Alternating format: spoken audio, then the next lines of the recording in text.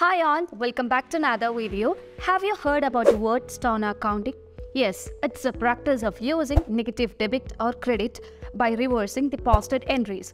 So, just consider you are an accountant or bookkeeper of your firm and you have mistakenly posted an entry of 120 USD instead of 102 USD.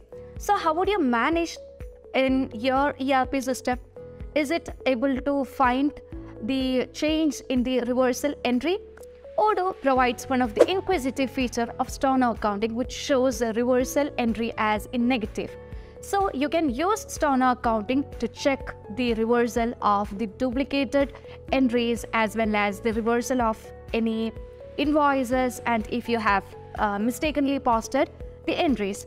So this can be easily managed in Odoo, and let's check how to manage this in Odoo. So you can see the feature under configuration settings called Storno Accounting. So we need to know what is the purpose of Storno Accounting. The purpose of Storno Accounting is to correct errors made in the financial accounting transaction. And Storno Accounting involves reversing a previously recorded transaction by correcting an equal and opposite entry in order to cancel out the original transaction. Just consider an example. If a company accidentally records a sales transaction twice, they can use the Storno Accounting to reverse one of the entries and correct the mistake. By doing so, the company can ensure that their financial records are correct and reliable. Okay, so Storno Accounting is also used to adjust the entries that need to be changed, such as adjusting the entries for accrued expenses or depreciation. By reversing the original entry and making the necessary adjustment, company can ensure that their financial statements accurately reflect the financial position and performance. Okay, now let's create two invoices without enabling the Storno Accounting. So for that, let's create new customers. So let the customer be, Jane be one of the customer. So save the customer and choose a product. Let the product be power bank or customizable desk. Remove the tax and let me confirm the invoice. And now you can reverse this invoice by clicking add credit note. So here you can specify the reason. So let the reason be bad product. Now reverse this. Now also create one more invoice with the same customer. So let's create a new invoice with the same customer, Jane, and add the product. Let's add the same product itself. Removing the tax. Let's confirm this. So you not need to reverse this.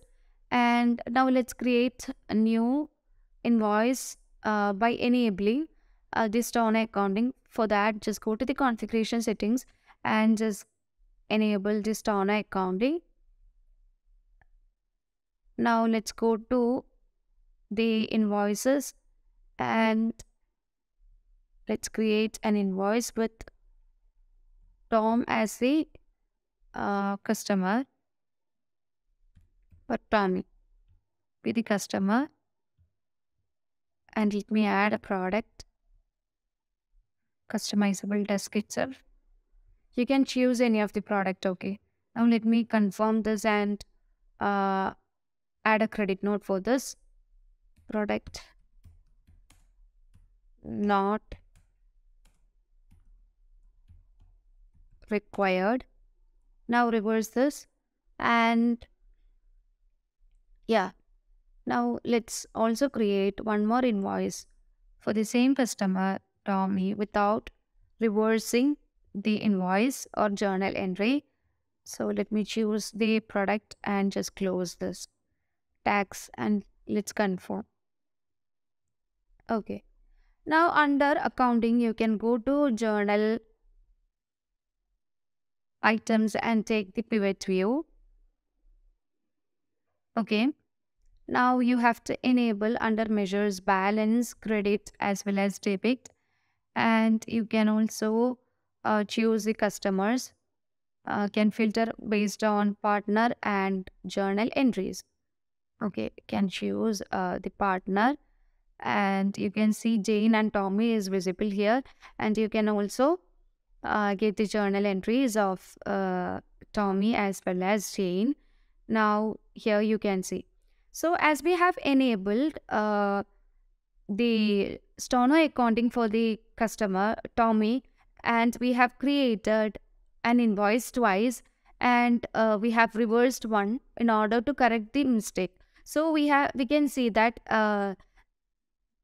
this Tommy, for the customer Tommy, we have used a practice of Storno accounting, which means that we have used a practice of using negative debit or negative credit for reversing the journal entries. And in case of the customer Jane, as we haven't used Storno accounting, and we have also reversed one of the invoice, but it hasn't shown in negative credit or debit. So this is not the right method. The right method is to use Storno accounting to correct error. Hope the concept of Storno accounting is clear for you. Thank you for watching the video.